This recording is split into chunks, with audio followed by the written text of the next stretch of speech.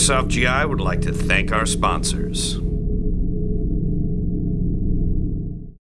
Hi GI TV, I'm Bob the Axeman Hildebrand, welcoming you to another episode of Tactical Gearheads. This episode we're basing this loadout around the Combat Machine gas blowback rifle. Now I'm sure right off the back you can see I'm wearing a Dye I4 face mask. I chose this just for its pure comfort alone. It's been suggested to me by Tim as well as Josh, our Predator, who both have Dye I4s. Now I've seen them wearing them quite a bit and I gotta say it's definitely worth the money. Now moving on from there, I actually decided to get an NC Stars 36-inch dual gun bag. Now I did that because if I'm adding this combat machine to my inventory, I've got a lot of airsoft guns and I definitely have one gun that doesn't have a bag to fit into. So I decided to get the NC Star 36-inch dual gun bag so I can have a gun bag for that other gun at home as well as this new purchase. It's always good to have a gun bag for your airsoft guns. You want to treat them with safety and respect. That said, next up is my Mil-Spec Monkey Cool Guy Hat Deluxe. I'm a big fan of these. They've got a lot of Velcro real estate space, and my favorite part about it is the fact it doesn't have any negative or open space in the back, so when I'm wearing this backwards with my face mask, if I get shot right here, it's not going to contact directly on skin. So I like that a lot. I also added in an American flag patch into this order just for my hat, and I added another one in so it's facing forward on my Condor Phantom soft shell. I always like to have, well, the more American flags on my person, the better. That's how I feel about it. Now I added this Condor soft shell, Phantom soft shell jacket. Now I realize it's hot right now, but I've actually used this exact same jacket at operations when it is raining, and it actually keeps me very comfortable. There are some ventilation pockets, whoa, scared me, ventilation pockets on the armpits, which makes it a lot more comfortable to wear, but also, like I said, in inclement weather, this is a great jacket to wear. I was definitely rocking one of these, I believe around, let's see, Operation Red Storm about a year or two ago. Very comfortable, very usable, and it actually, because of how it feels, it actually gives you a little bit extra padding when you're wearing chest gear. Now that said, speaking of a chest rig, I'm actually wearing the Condor Molly modular chest rig. It's a pretty cool rig and actually gives you a fair amount of space on the chest. I've actually attached 3 SOTEC Blocks triple M4 mag pouches. Now, I like these for the fact of the matter is because they're very light. I base this loadout around this combat machine gas blowback, and I really don't need a whole lot other than, you know, these M4 magazines. Now, I've got about 3 M4 gas blowback rifle magazines for this G&G combat machine.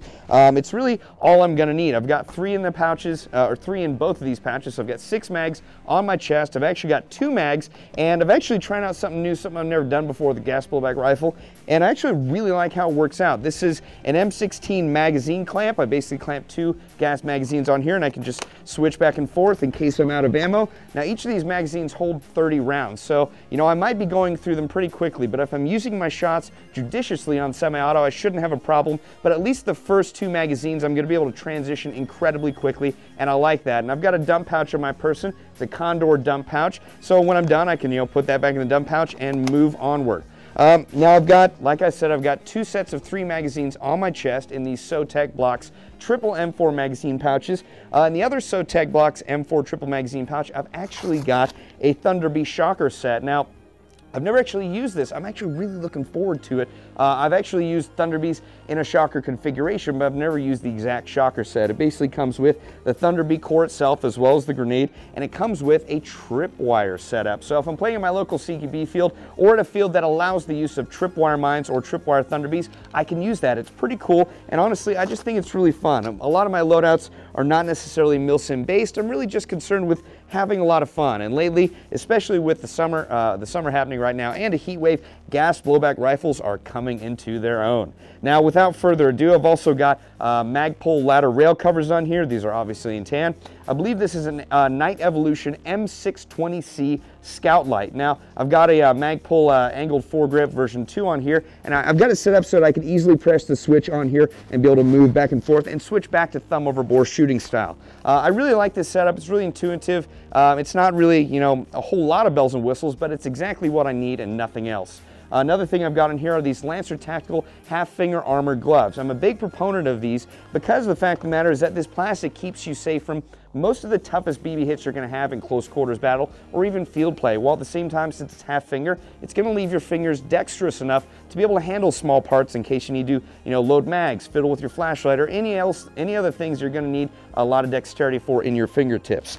Now I've got a Cobra 1-point bungee sling on here. I really like this because it's got a dual bungee system on here, which makes it stay pretty close to your person, and I can put it between these pouches and it'll keep it centered on my person so I'm not being dragged one way or the other. I've also got some Condor Stealth Operator pants on. I'm a big fan of these for the fact of the matter is they've got a lot of pockets, and I like the tan and green look. As you can see, I've got a tan soft shell jacket, or excuse me, a green soft shell jacket, green gloves, and I've got tan gear and tan furniture on my gun. I just think it's like a cool, I guess, juxtaposition of colors. But that said, I'm also wearing my Under Armour Valsets, or Under Armour Tactical Valsets boots. I'm a big fan of those because they're just so comfortable, so light, and so breathable. Now, the only other thing that I have failed to mention on this is the fact that I'm wearing a Condor Riggers belt. That's so I can attach the Condor dump or recovery pouch. Honestly, normally I like taking a sidearm, but because I've got so many gas blowback rifle mags, I think I'll be fine. I've got my mags, I've got a single grenade, I've got my tactical light. I really don't need a whole lot else to be able to succeed on the battlefield in my own personal opinion.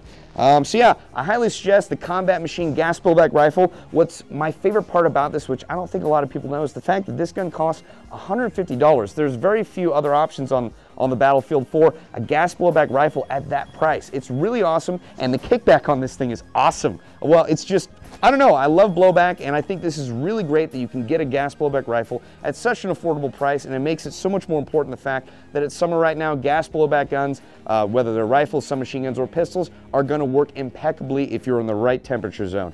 But that said, this is my tactical gearhead loadout based on the Combat Machine gas blowback rifle by G&G. I highly suggest G&G guns for the fact of the matter is that they're great guns by themselves, but they also have this really cool program where if you type in the information on the little placard you get with the gun, you could possibly win a free gun by G&G or even a free trip to Taiwan, which I think is pretty darn awesome.